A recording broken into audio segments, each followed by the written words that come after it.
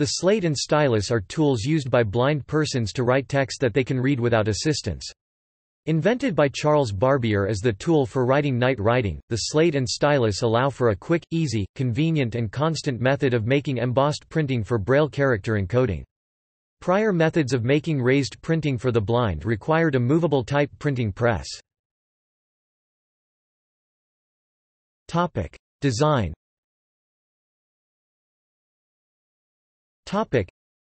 The basic design of the slate consists of two pieces of metal, plastic or wood fastened together with a hinge at one side. The back part of the slate is solid with slight depressions spaced in Braille cells of 6 dots each.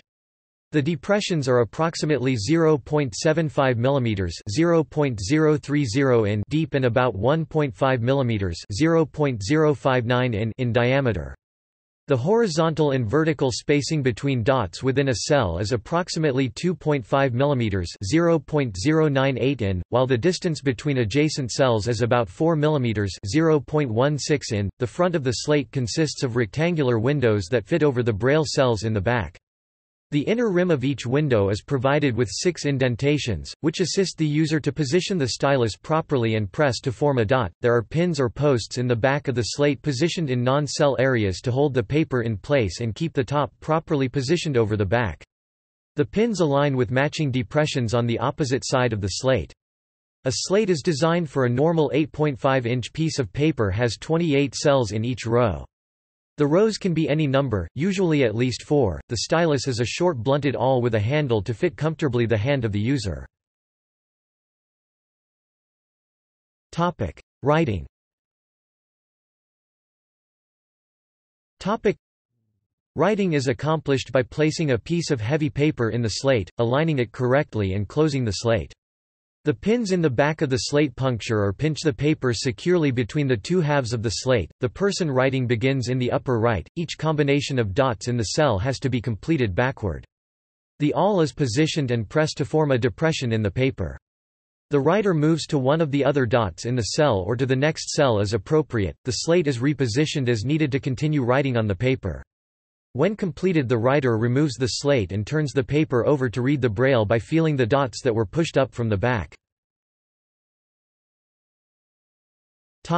History.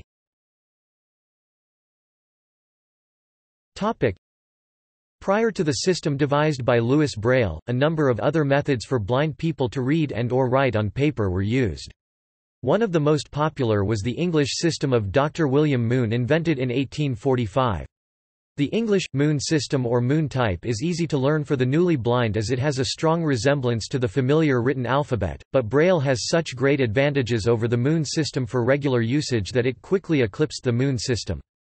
Braille with its slate and stylus was unique in that it was the first and, until computers with screen readers, the only method a blind person could write and read themselves what had been written. The earliest systematic attempt to provide a method to teach the blind to read and to write, and give them books printed by themselves, was by Valentin Haüy, who used a system of embossed Roman characters. In June 1784, Haüy sought his first pupil at the Church of Saint-Germain-des-Prés.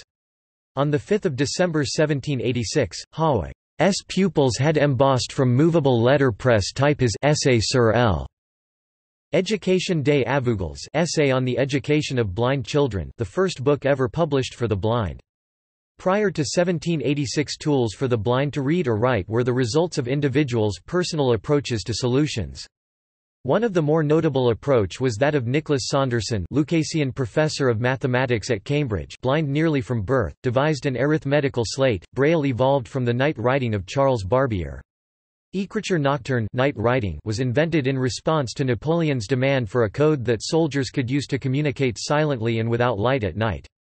Because it used a cell with 2 columns of 6 dots each, a total of 12 dots could be required for a single symbol. The cell was too large for a single touch and was hard to read and learn. It was not successful.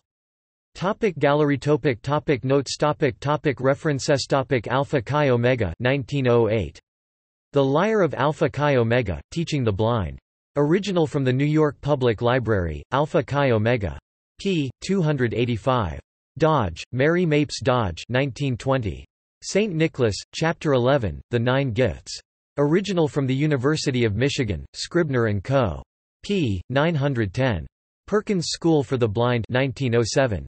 Report. Original from Harvard University, Perkins School for the Blind. p. 69. Schrady, George Frederick Schrady, Thomas Lathrop Stedman, Joseph Meredith Toner, et al., 1902. Medical Record. Original from Harvard University, W. Wood. p. 621. Harry Houdini Collection 1888. The Popular Science Monthly, Writing Machines for the Blind. Original from the New York Public Library, D. Appleton. p. 645. Oregon Education Department 1897. Biennial Report. Original from the New York Public Library, Oregon Education Department. p. 164. Mrs. Frederick Rhinelander Jones 1893. The Education of the Blind. In Goodale, Francis. The Literature of Philanthropy. Harper & Brothers. p. 187. Wisconsin State Board of Control 1904. Biennial Report. Original from the University of Wisconsin, Madison, Wisconsin State Board of Control. p. 222.